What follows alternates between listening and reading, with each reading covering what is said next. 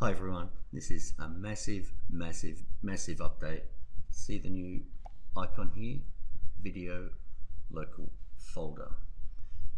I believe we are the first people on the planet to allow people to spin actual videos.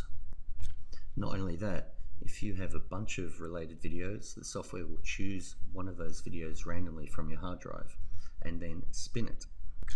You can spin each video up to 100 times. If you've got 10 videos, that's 1,000 videos. Along with spinning the videos, you can use different slides at the front and back of your video. You can put 10 slides for the front, 10 slides for the back in each video.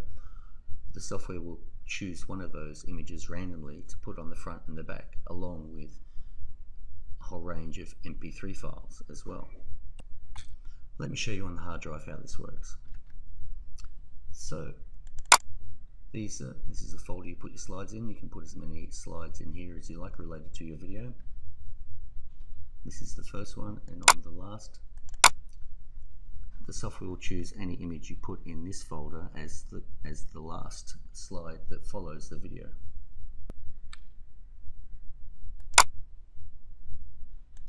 In the My Videos folder, this is the folder you load up with your video content. You can get PLR videos, make up your own videos, source Creative Commons videos from YouTube, and fill this up. And every time the software creates a video, it will select one of these randomly, along with a random slide from the front and a random slide from the back, and random MP3s to complement the first and last slides. And on top of that, all the videos that you create are stored to your hard drive.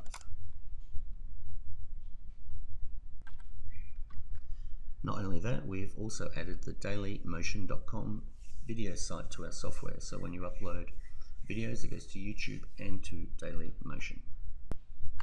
Even more, now the software, instead of contacting YouTube via our API and servers, it uploads and connects to YouTube directly from your local machine, which also allows people who wanted to use proxies to now use proxies.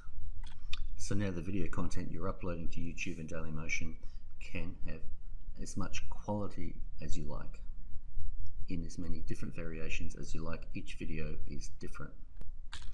These are just 3 of the 20 planned updates that people will be receiving over the next couple of months. There are way too many new features coming along in this software to talk about here and now, but it's very exciting times, I can assure you. This has been VCP UpdateJuly. See you in the next video.